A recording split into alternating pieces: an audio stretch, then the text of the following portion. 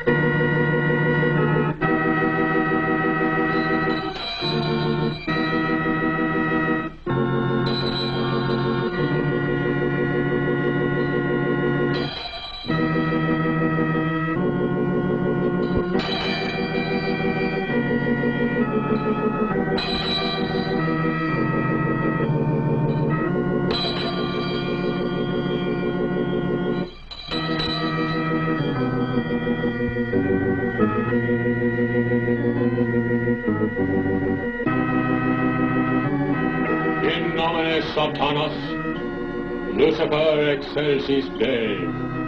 In the name of our most exalted God, Satan, Lucifer, I command thee to come forth. Come forth, and bestow these blessings of hell upon us. Come forth by these names. Satan, Lucifer, Belial, Leviathan, Shemham Parash, Shemham Parash. Hail Satan! Hail Satan!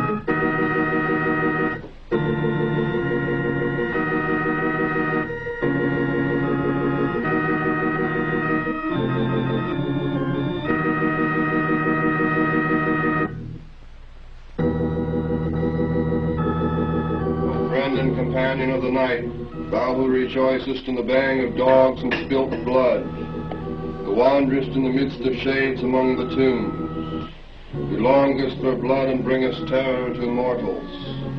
Gorgo, Mormo, thousand-faced moon, look favorably on our sacrifices. Shemham Parash. Shemham Parash. Hail Satan. Hail Satan. Open wide the gates of hell, and come forth by these names. Adremelech, Adremelech, Astaroth, Astaroth, Moloch, Moloch. Well, it occurred to me for many, many years that there was a large gray area between psychiatry and religion that was untapped, and no religion had ever been based on man's carnal needs or his fleshly pursuits. All religions are based on abstinence rather than indulgence, and all religions, therefore, have to be based on fear. Well, we don't feel that fear is necessary to base a religion on. The fact that religions for thousands of years have been telling people what they should do and what they shouldn't do according to the basic whims of a person who might be running the show is very understandable. We're realists, we Satanists, but we also feel that a person has to be good to themselves before they can be good to other people. So we feel the greatest sin of all is self-deceit. This is a very selfish religion. We believe in greed, we believe in selfishness, we believe in all of the lustful thoughts that motivate man, because this is man's natural feeling.